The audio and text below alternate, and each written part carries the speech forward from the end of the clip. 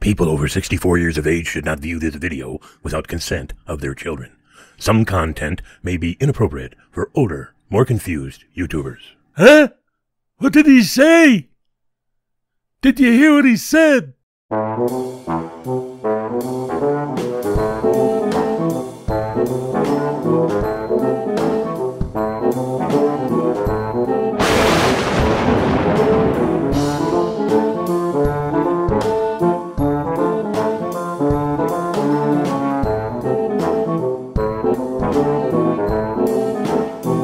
Greetings, everyone. This is Time Rider. You know, I've been trying to get this car done for about 3 weeks, and between the snow and some paint issues, I just never seem to make it happen. This is the Matchbox 1956 Jaguar XK140, and it will be the first official video in the One of One series, a new feature on my channel. I guess that all customs are a one of one, irrespective of who does them. So I guess one of one is just something to call it other than a custom. However, I do hope to make these something special, especially as I get better at it. Anyway, I saw this casting at the Dollar General and thought it looked like a pretty cool casting, as it was, and I decided to see if I could elevate it even further, so stick around.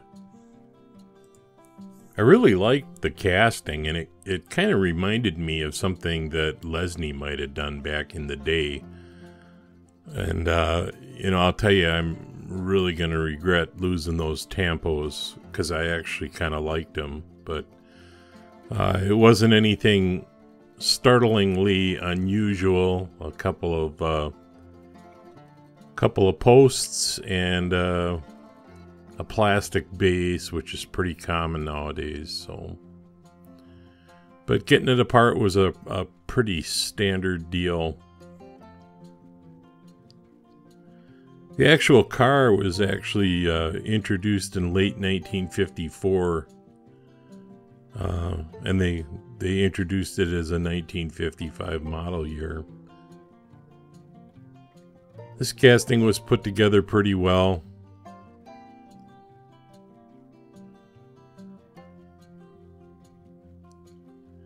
And into the primordial ooze. You know, I really thought they did a nice job on this casting, and I liked the color and everything. I just was curious to see if I could make it into something better. And of course, once the paint is off of it, well then that's the point where you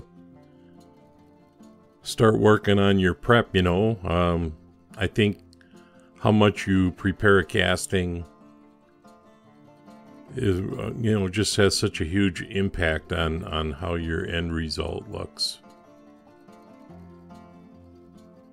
And I have a process. I guess probably everybody does. Mine usually includes a good wire brushing, followed by 4/0 steel wool.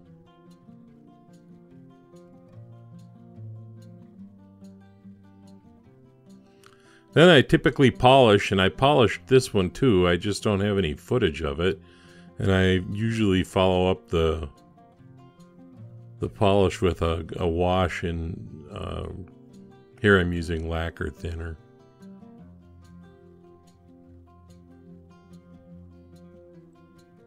Yeah, it's a really, really well-built casting.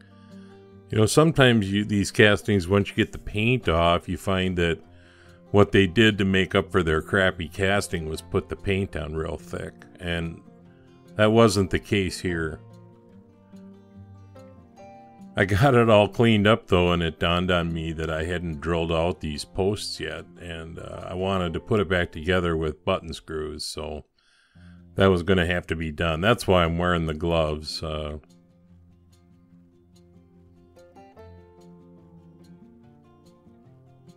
didn't want to do anything to the surface that I had already prepared, so. That's a 2-56 tap. I'm sure you've heard me say it before. No, I don't have a link to it. If you go on Google and type in 2-56 tap, you'll get all kinds of places that want to sell them to you. Probably find it on Amazon too. Same with the button screw.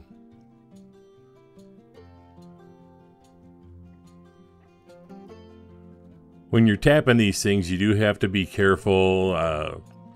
If you feel it's starting to bind, you need to back out a little bit.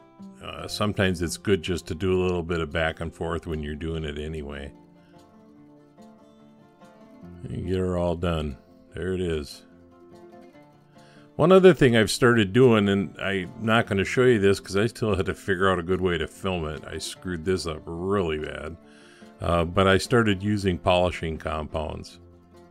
All I had there was 2 minutes of the back of my hand, so you didn't miss anything. And then once I get a good polish on it, now it's time for some Spectraflame green. You know, I'm still pretty new to Spectraflame. I've done a few things in it, but you know, I'll tell you one thing that I have learned is if you're going to use this on a casting, the casting does have to be nearly perfect. And oftentimes that means that there's a lot of sanding involved. You know, I see people use this sometime, and I'm not going to throw anybody under the bus here, but when you look at the surface of their casting through the Spectraflame paint, you can see nicks and other things. And that, you know, because Spectraflame, you know, it's prone to pooling. So, you know, you have to be really careful when you put it on too. But if there's nicks and stuff, you're going to see them. And I'll tell you, not that this particular casting that I'm doing here turned out perfect. But I don't think there's anything wrong with trying to achieve that. So here's the front of the car after painting. And they had a neat grill tampo on there that, you know, I'm not even sure how to duplicate that. I suppose I could have done it with a decal, but then I have those little 3D resin headlights I made for it. And detailing it, for some reason on the original, the front pieces weren't detailed at all. And of course the back was, so I just did both. And no, I don't paint that fast. And yes, my hand does shake a little bit when I do this. Anyway, I'm going to go back to where the whole thing started because I want you to see it again. Especially those tampos. There's two, you know, the three on the front, the headlight, the grill. I suppose I could have tried to create a decal. You know, I didn't. Then there's the number plate on the back. Somebody suggested I should keep these wheels. I don't think that they're very nice looking wheels. They're the typical cheap hard plastic ones you see on a lot of the die casts today. But anyway, let's take a look at where I wound up. Well, I didn't care for the original wheels. I did like the style of them. I did use some clear yellow on the front turn signals. I'm not happy with the grill on this thing. I really should have thought of a better way to handle that. And I guess I could have made a number plate for the back too. And I know it seems like, oh gee, you know, why am I pointing out all the flaws? I think it turned out beautiful. I do. It's not that. I just, you know, every job I do, I look at it and say, what could I have done better? And I'm not happy with that girl. There's a lot of things about it, though, that I am very happy with. I'm going to have an episode of The Bench afterwards, so stick around if that's your kind of thing. Otherwise, this is Time Rider, and I'll leave the light on for you.